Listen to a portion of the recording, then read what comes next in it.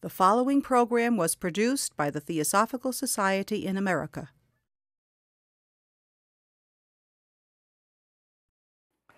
I'd like to begin by saying that this tie that I'm wearing is partly in honor of John Aljo, who unfortunately was not able to be here, and he's certainly missed by all of us.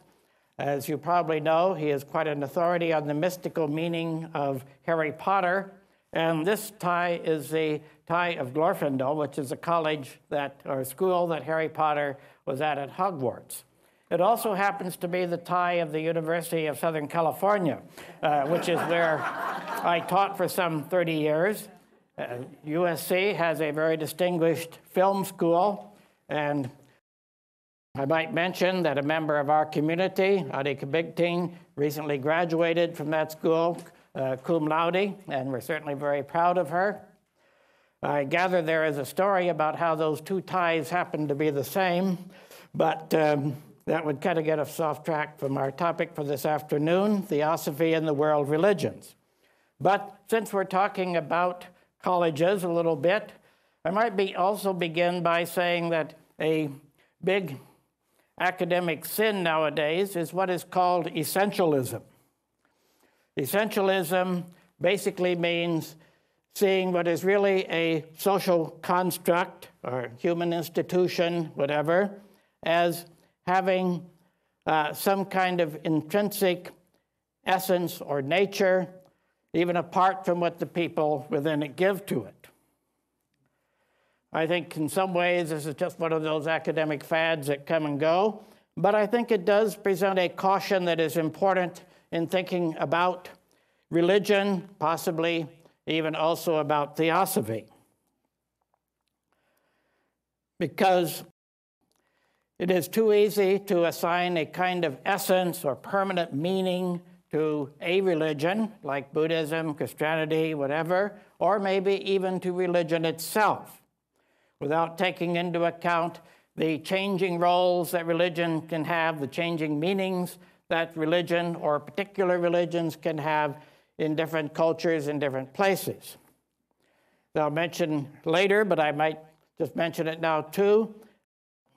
H.P. Blavatsky and the Theosophical tradition has always emphasized that religions are not absolute in themselves, but were formed by a master of the wisdom for a particular time and place, a particular role in the spiritual evolution of humanity, the solar system, the universe as a whole. It's a little too easy sometimes to say that, say, Buddhism or Christianity teaches this or that. Technically, we should probably say that a preponderance of people within Buddhism or Christianity might teach this or that, but even that doesn't really say how important it is actually to them as over against other aspects of the same tradition. In fact, in the last analysis, you would have to say, I suppose, that there is really no such thing as Buddhism or Christianity or religion as a whole, except in the sense that each individual Buddhist, Christian, or religionist, or theosophist has his or her own Buddhism, Christianity, theosophy, or religion. Certainly there would be what is called a family resemblance among all of the, shall we say, Buddhists.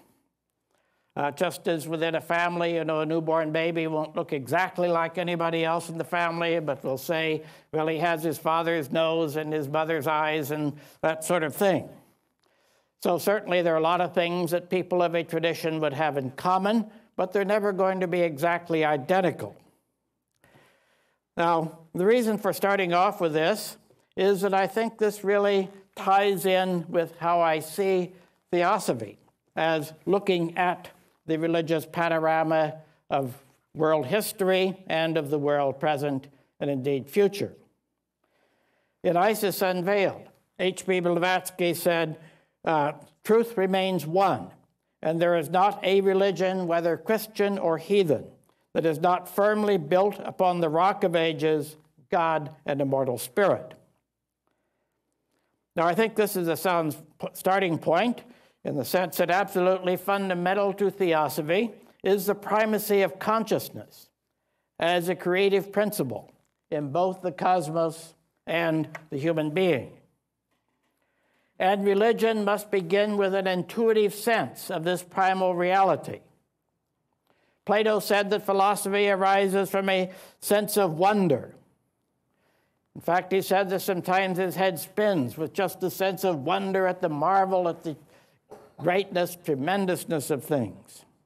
The exalted awe that a child may feel at a gorgeous sunset or flower, or even at seeing a lowly worm. I remember how my son, when he was about 2 or 3 years old, went into a kind of rapture at seeing a slug out in our backyard. One of my favorite mystical writers, Thomas Traherne, a 17th century English mystic, wrote this about how the world appeared to him as a child. The corn was oriented immortal wheat, which never should be reaped, nor ever sown. I thought it had stood from everlasting to everlasting. The dust and stones of the street were as precious as gold. The gates at first, the end of the world. The green trees, when I saw them first through one of the gates, transported and ravished me. Their sweetness and unusual beauty made my heart to leap, and almost mad with ecstasy. They were such strange and wonderful things. The men, oh, what venerable and reverend creatures did the aged seem, immortal cherubims, and young men glittering and sparkling angels, and maids, strange, seraphic pieces of life and beauty. Boys and girls tumbling in the street and playing were moving jewels. I knew not that they were ever born nor should die, but all things abided eternally as they were in their proper places. Eternity was manifest in the light of the day, and something infinite behind everything appeared. In the same way, I think that we, even as adults, may feel something like this if we have not, as the poet Wordsworth put it, allowed the shadows of the prison house to close round and the clouds of glory with which we entered this sublunar world to be scattered.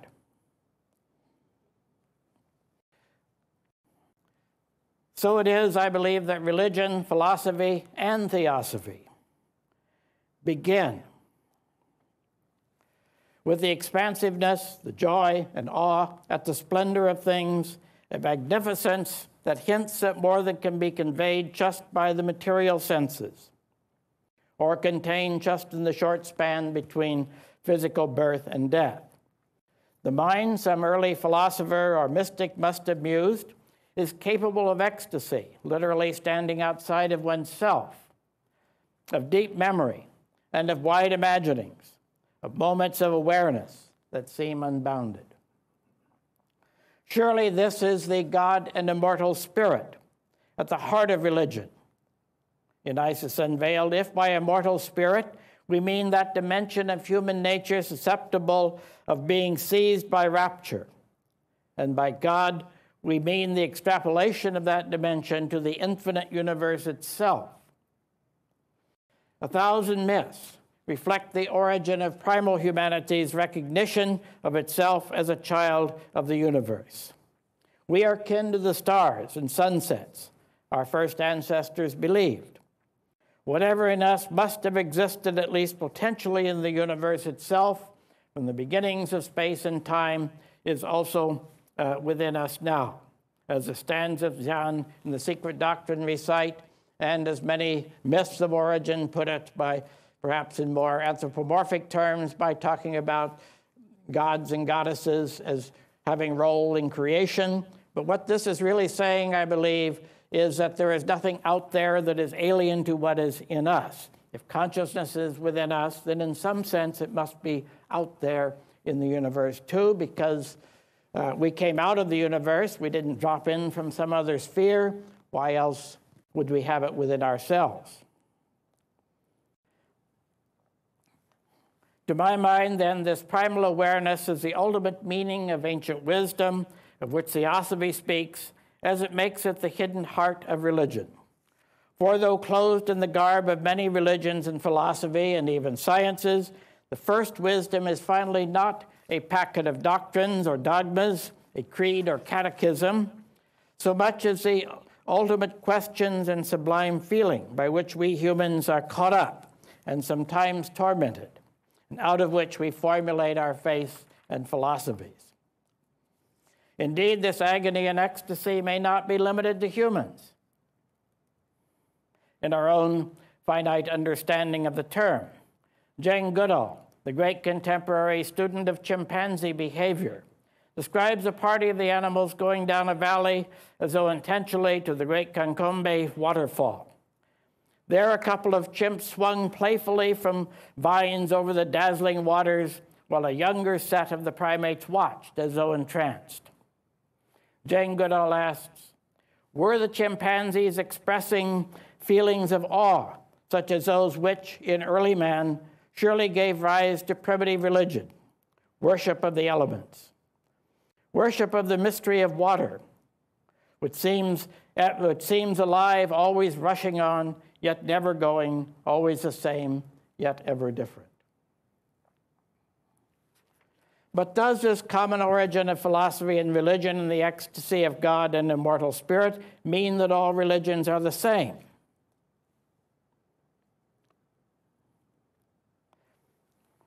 This facile assumption, often heard from well-meaning, liberal-minded people, I think needs to be examined carefully.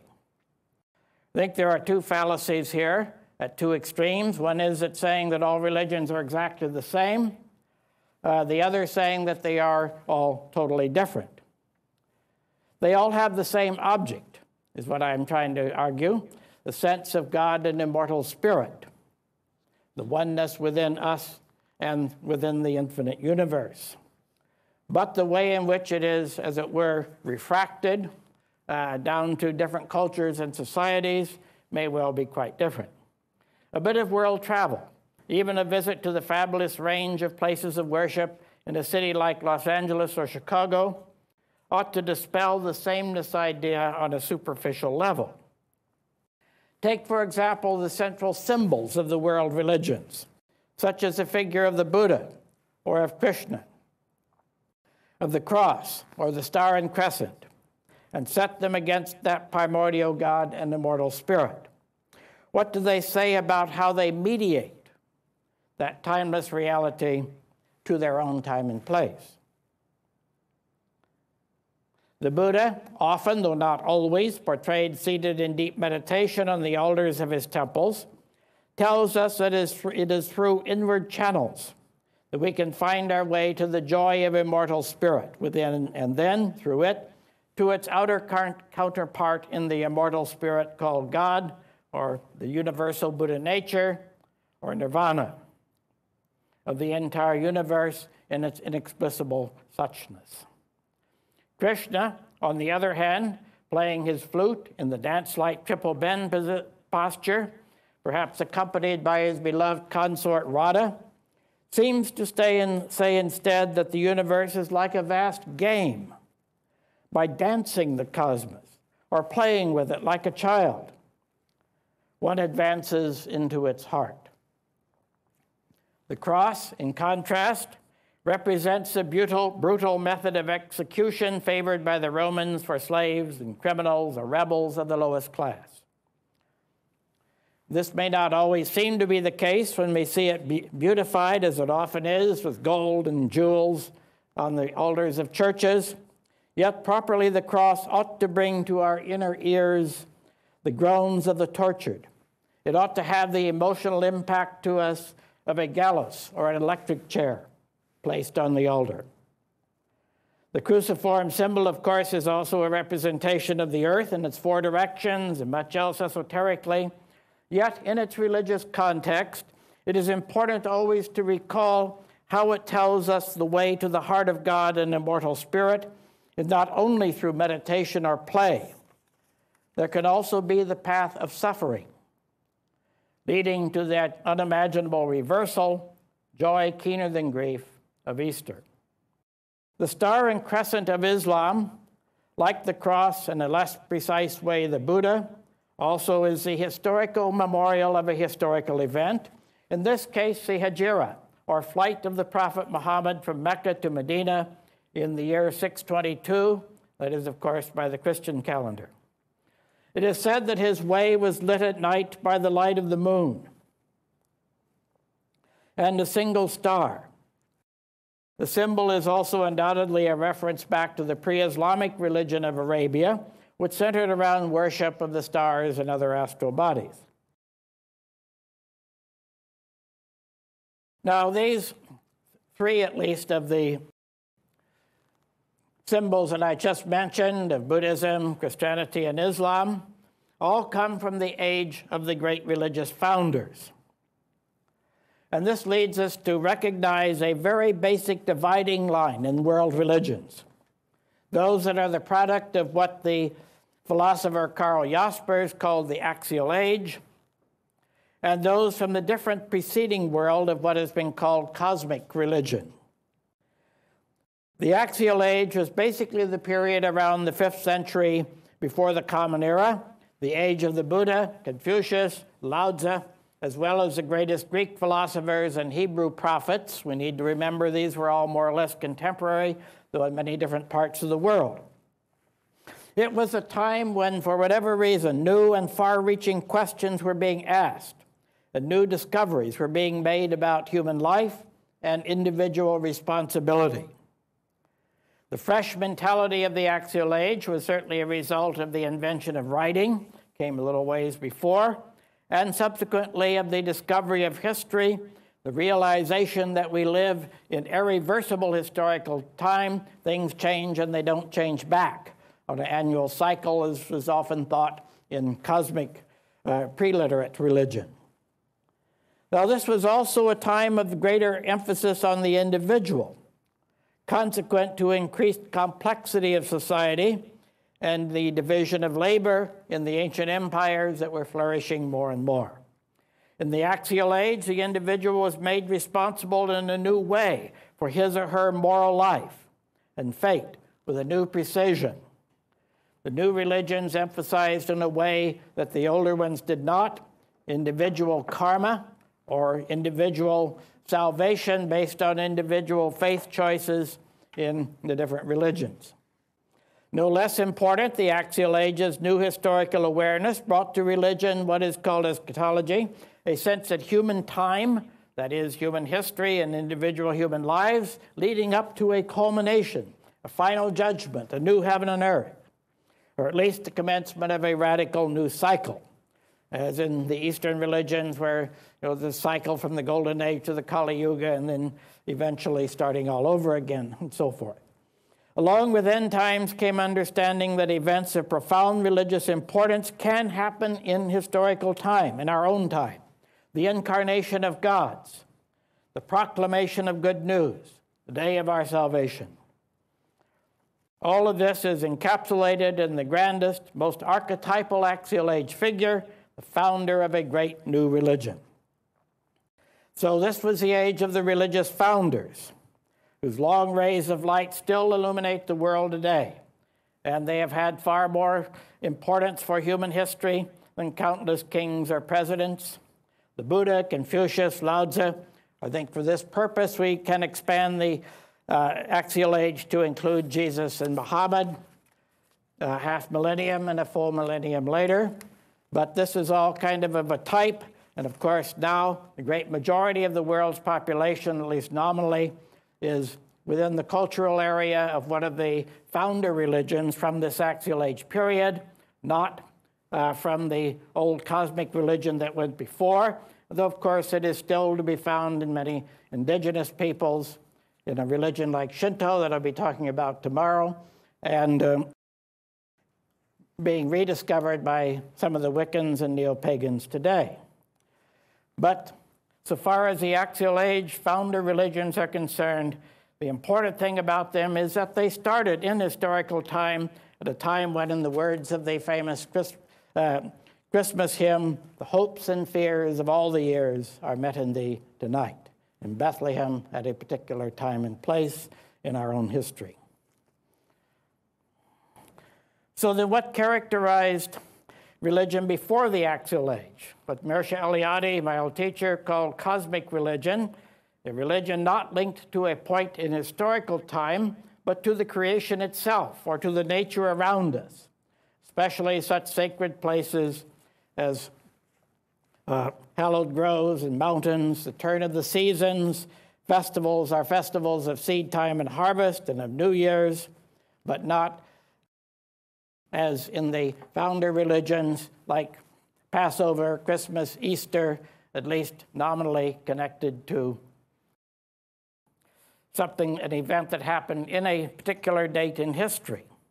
Although, of course, it is true that much of cosmic religion has been carried over in these religions, and you can also see, for example, Christmas as a traditional New Year's or winter solstice festival, and Easter or Passover as a traditional spring festival.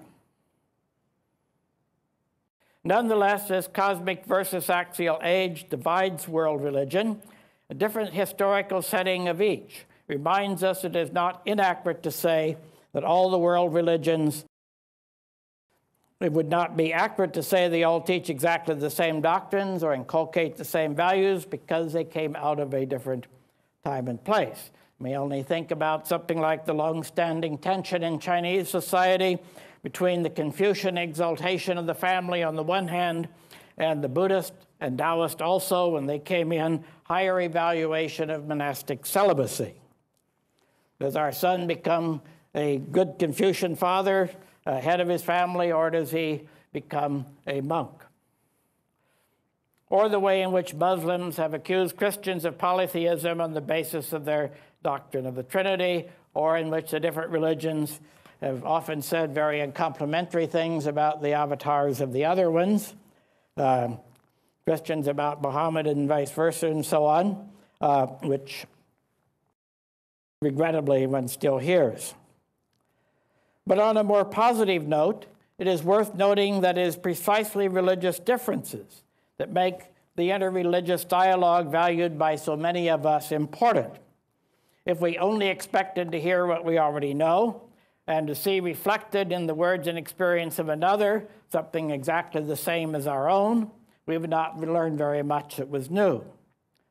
Rather, we expand our own awareness by honestly hearing God and immortal spirit expressed in fresh language and known through unfamiliar practices.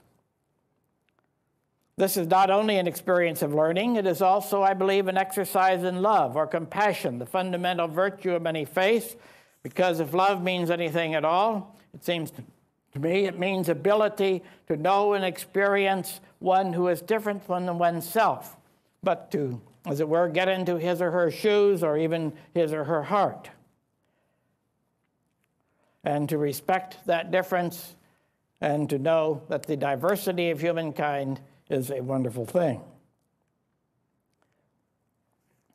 But I believe, again, there is a very significant sense in which we can say that all religions are the same, or more precisely that, as Theosophy says, they are all vehicles or veiled forms of the same ancient wisdom before the different races or cultures or stages of history. But that wisdom is not so much creed or complete body of doctrine as an awareness, perhaps largely beyond words, like that of Jane Goodall's chimps, of God and immortal spirit. They point to higher reality, but they do not and cannot fully define it. Then, with the development of human language, that awareness needed to be put into forms, making it and its source concrete enough to affect the symbols, art, culture, and ethics of a society, however imperfectly. In her book, 7 Great Religions, Annie Besant writes of each religion as, quote, coming from this one great brotherhood, as an expression by some member or messenger of that brotherhood of the eternal spiritual truth, an expression suited to the needs of the time at which it was made and of the dawning civilization that it was intended to mold and guide in its evolution. She adds that each religion has its own mission, that of imparting spiritual wisdom to a particular culture, and in the process making it part of the spiritual evolution of the planet as a whole.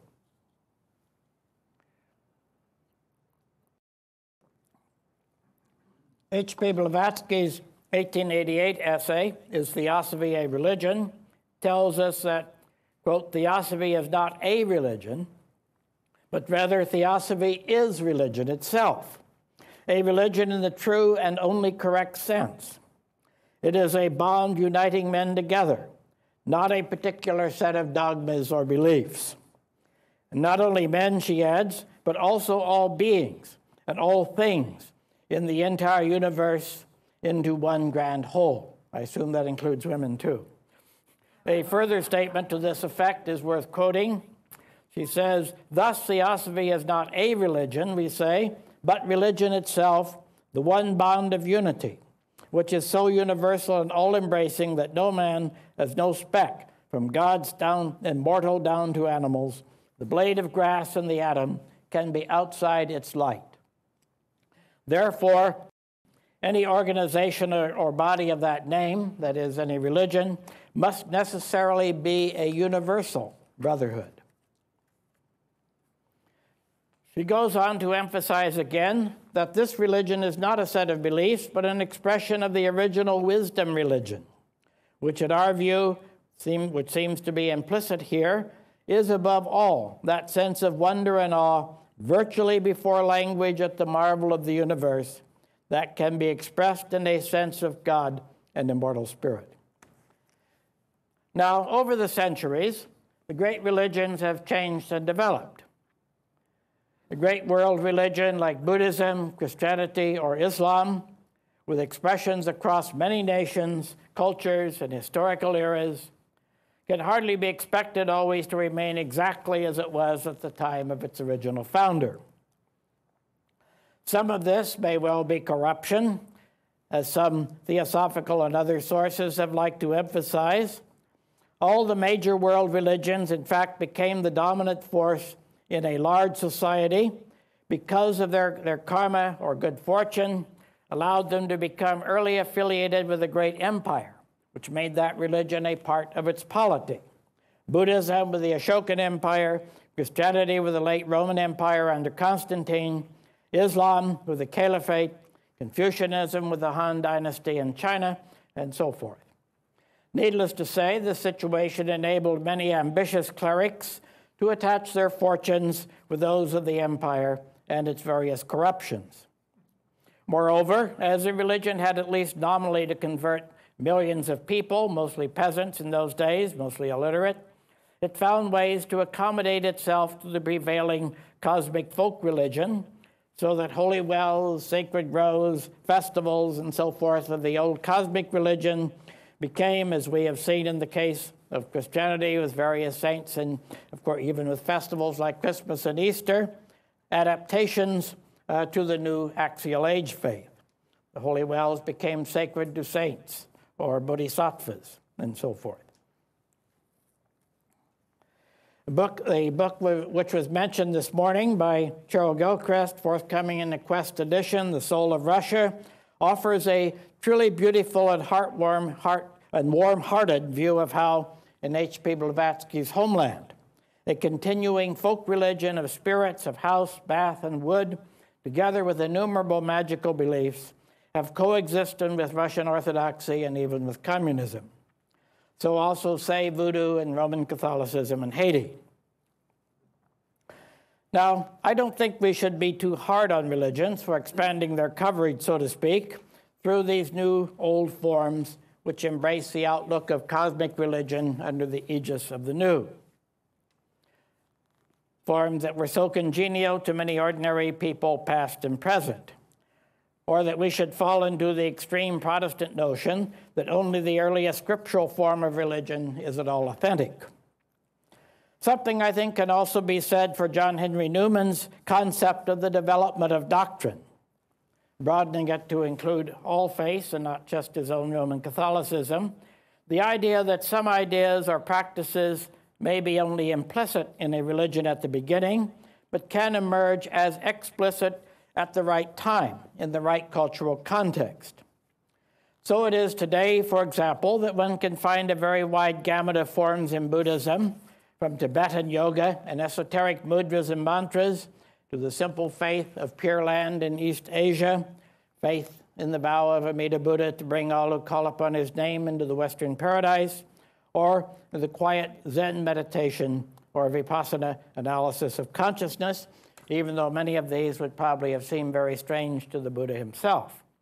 But nonetheless, this is not all corruption, but rather means by which Buddhism has been able to operate in many cultures and with many kinds of personalities, beyond those of ancient India 25 centuries ago. Of course, devout Mahayana Buddhists will say that the Buddha himself gave out many of these as secret teachings and practices, requesting that they be hidden until the world was ready for them. Finally, I would like to bring our attention to the situation of the world religions today and in the future.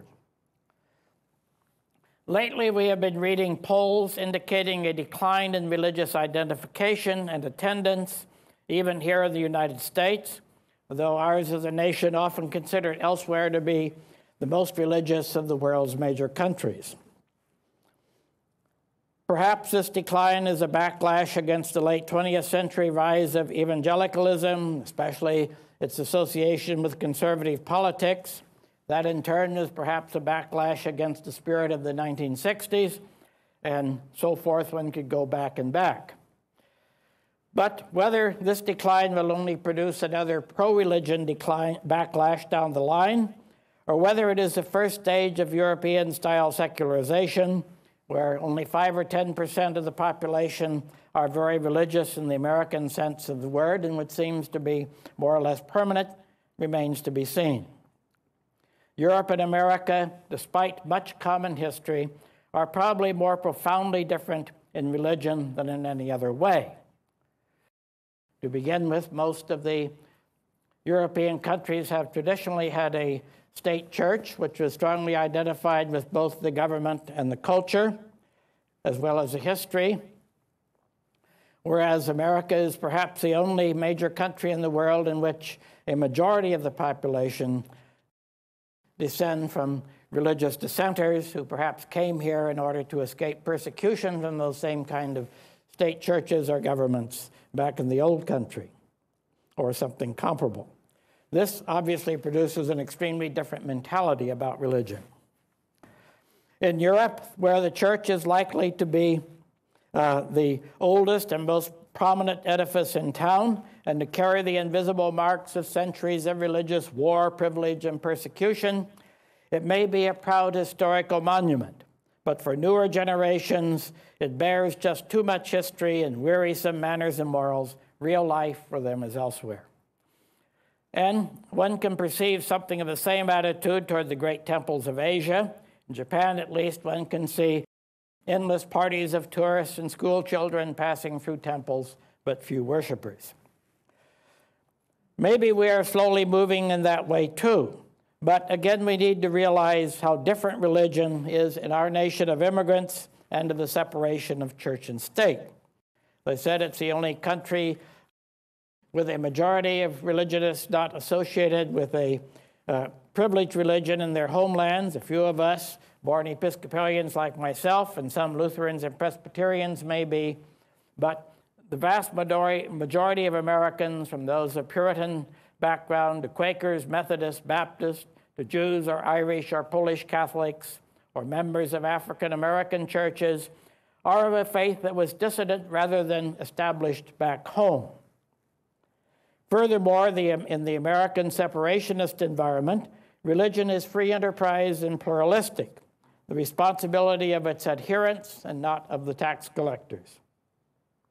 As a consequence, religion traditionally has been seen in a positive light, as something we did for ourselves, building a church just as nice as the one on the next corner.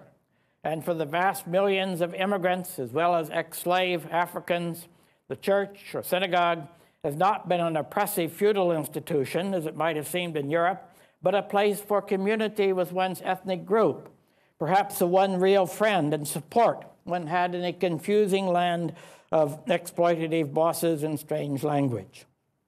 All this needs to be understood, even though times may be changing, as the newer immigrant generations recede more and more into the past. Scientific education, new technologies, new kinds of prosperity create a different world. And no doubt times are changing in the world as a whole. In China, though temples and churches remain, by some accounts are growing, the situation is certainly far more secular than it was before the Communist Revolution. In Japan, there is what is now called the post-Aum effect, triggered by the Aum Shinrikyo group and its sarin gas attack in the Tokyo subway in 1995. This triggered what was probably already latent, a certain reaction apparent in public opinion polls, against religion, especially against Buddhism and the so-called new religions. It's interesting that since then there seems to have been a somewhat more positive presentation of Shinto in Japanese literature, but a kind of reaction against Buddhism, which is, even after 1,000 years, is still seen by many Japanese as a foreign import. I know less about the situation in India, but I would find it hard to believe that a new generation of Bangalore high-tech adepts are likely to be as piously Hindu as their grandparents. Only when religion is strongly identified with nationalism and popular protest does it maintain powerful support, as in some Muslim countries or places like Ireland and Bosnia, where tragic conflicts have erupted along religious lines. Even there, as I gather is now the case with many young people in Iran and in Ireland, there is covert backlash in favor of a more, we say, normal, cosmopolitan way of life, less identified with a strong religious nationalism. But all of this is also to be expected theosophically. I have previously suggested in a talk in this place, although from the other end of the room, and in articles published in The Quest, that perhaps we could view the third root race, the Lemurian, as Paleolithic society, the fourth, or Atlantean, as Neolithic, that is human culture after the discovery of agriculture, and the fifth root race, in which we now find ourselves, as essentially inaugurated by the Axial Age, the age of the great religious founders, as I suggested earlier. Now, I would further suggest we may be reaching the end of that era, the Axial Age or fifth root race era, and are preparing for a really new spiritual configuration of the sixth root race. In the fifth root race, humanity was especially expected to explore and experience the meaning of the material plane. For the most part, we have done that well enough. Our science and technology has brought us incomparable knowledge of the laws of nature, of the atom and the galaxy, and of the application of those laws in the making of tools, from the bronze knife to the computer. Downsides, of course, there have been, beginning with the terrible misuse of technology for human exploitation and war, owing to the dismal fact that our moral evolution has hardly kept pace with our scientific progress. An equally serious consequence of this fifth root race way of thinking is that our very success in rational scientific work has suggested the same as a model for philosophizing in other spheres where it is less appropriate, and indeed I would say sometimes disastrous, such as the religious. A master in the Mahatma letter speaks of our civilization as one which rests so exclusively upon intellect. I might amend that even to say intellect understood as rational ways of thinking in the narrow sense of the word. Insofar as this applies to religion, I think it explains why religion has been so much seen as a matter of dogma, like scientific axioms or laws, which entail other doctrines with mathematical logic and which need to be imposed with no less harsh rigor. If scientific ways of thinking in terms of reason and laws of nature, induction and deduction and so on, have worked so well in one sphere, why not do the same with religion? And so you develop your logical summas and catechisms and so on. But this is a very fifth root race way of looking at religion, one hardly compatible with seeing it as a fluid consequence of the primordial wordless sense of awe at God and immortal spirit, expressed in the brotherhood of humanity. Religion itself points in another direction when it makes conscience, and above all love, as did even Thomas Aquinas, as the final court of appeal of the mind and soul. For if conscience means anything, it means that the inner integrity of the individual is more important than any mental construct. If love means anything, it means accepting others in their differences from oneself as well as in their similarities.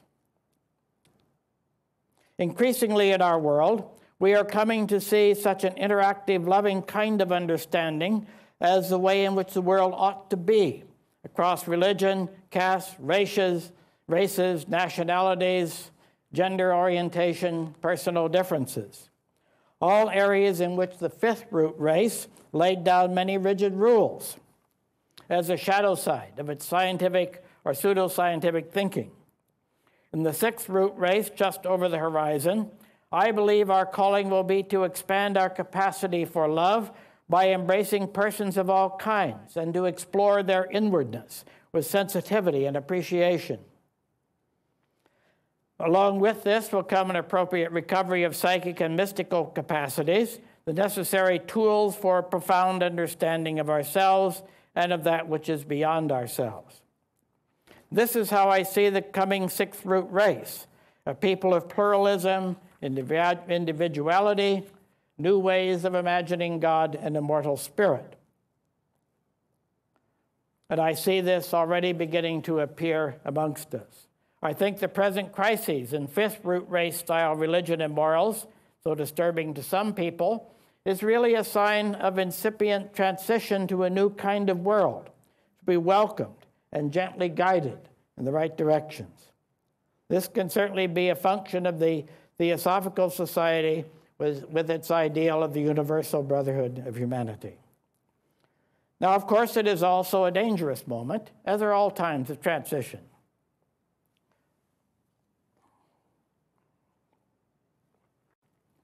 There is no guarantee that humanity will always make the right choices, or even that it will survive at all. For a moment of transition is no less a time of free will. We are told in theosophical lore that the transitions from the third and fourth root races to what came next involved great catastrophes, the destruction of Lemuria by underground fire, of Atlantis by flood. Perhaps our next transition will be in the context of nuclear or ecological disaster, but the important thing to realize is that it need not be. We are free. We humans could all change peacefully to the sixth root race way of being tomorrow, if we so decided. Evolution has prepared us to make that choice, but how or whether we make it is up to us. It may be that some of us will not be able to change until the fifth root race world has been so devastated by war or climate holocausts that not much of it is left anyway, and we must move on willy-nilly. But I hope not. Again, it is up to us. And it really starts within us. I'd like to end with a passage from Carl Jung, in which he wrote on a history in a way that I have long found impressive, even haunting. It reminds us that change really begins in the consciousness of the individual, that what happens out there in the outer world of events is really no more than a reflection of what happens, what change occurs within each of us. Here is what Jung said. When we look at human history, we see only what happens on the surface, and even this is distorted in the faded mirror of tradition. But what has really been happening eludes the inquiring eye of the historian, for the true historical event lies deeply buried, experienced by all and observed by none. It is the most private and subjective of psychic experiences. Wars, dynasties, social upheavals, conquests, and religions are but the superficial symptoms of a secret psychic attitude unknown even to the individual himself, and transmitted by no historian, perhaps the founders of the great religions give us the most information in this regard. The great events of world history are at bottom profoundly unimportant. In the last analysis, the essential thing is the life of the individual. This alone makes history. Here alone do the great transformations first take place, and the whole future, the whole history of the world, ultimately springs as a gigantic summation from these hidden sources in individuals. In our most private and most subjective lives, we are not only the passive witnesses of our age and its sufferers, but also its makers. We make our own epoch.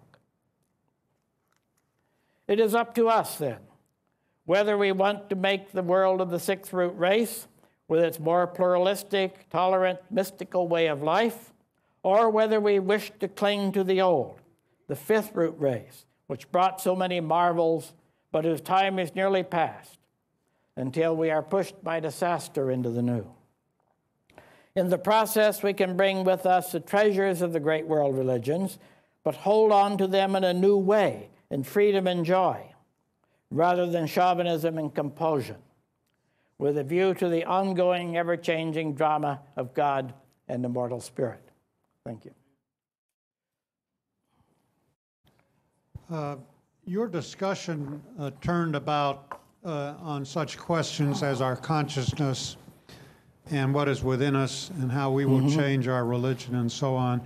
I wonder if you could become a bit more foundational and tell us why in the beginning there is a need for religion. Can't we somehow formulate a philosophy for a good life without the need for gods and religion?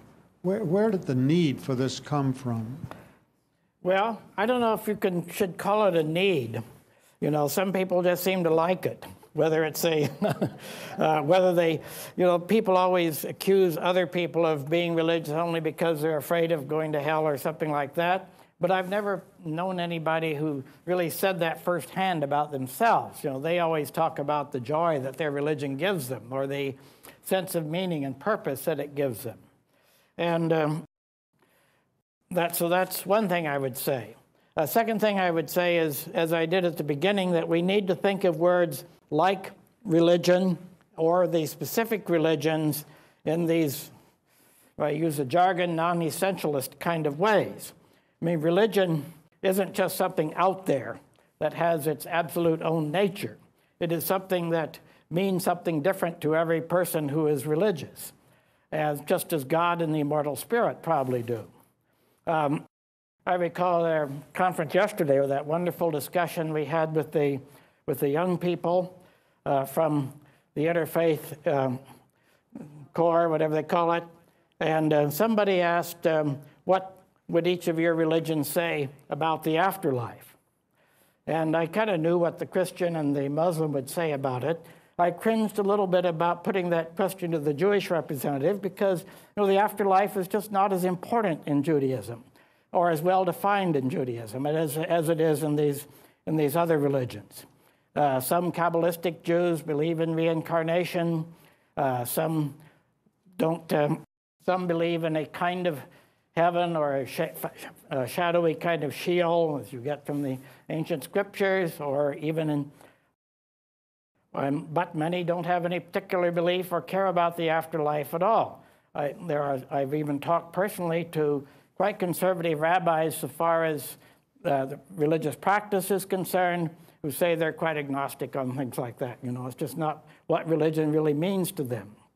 In Judaism, and I would say this is true of Shinto, and perhaps some others also, far more important are the practices, the way you keep the Sabbath and what that means to the home and family, the festivals, of course, and the Jewish community and all of its passion and struggles and suffering and everything.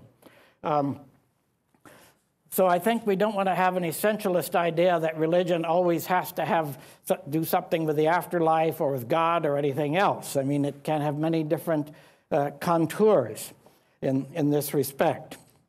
And So, well, I guess that's what I would say there. You know, if you say, why do we have to have religion, I suppose, you know, I would ask, first of all, why not have religion? And secondly, I would ask, what do you mean by religion anyway? If I could add just one more thing on that, because this is important to me. There is a historian of religion, Canadian, named Cantwell Smith, who wrote a book called The Meaning and End of Religion. But his argument was that the whole idea of a religion is a modern construct anyway, that we don't even want to essentialize it so much as to say that it's an ancient tradition, because there is really no traditional word in most traditional languages that mean what religion means to us today. Buddhists, or rather, might talk about the Dharma. Hindus would talk about the Dharma in a different sense of the word, but that covers all sort of things. I mean, it covers not only how you offer sacrifices, but Dharma covers, you know, the caste system, how you organize family life, and so forth and so on. In medieval Europe, there is no word for religion in our sense. If you called somebody religious, that meant they were a monk or a priest.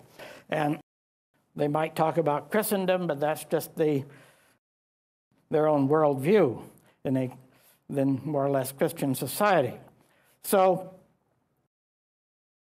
you know, it just means whatever it means in the individual context. Now we think of a religion in kind of the sense that you and I mean by it, that is a system of some sort of belief, which is, as it were, detachable from the rest of society, so that you could be, say, religious in our society as a Christian or Jew or humanist or something, but you could also not be religious and still be a citizen and do everything else the same way.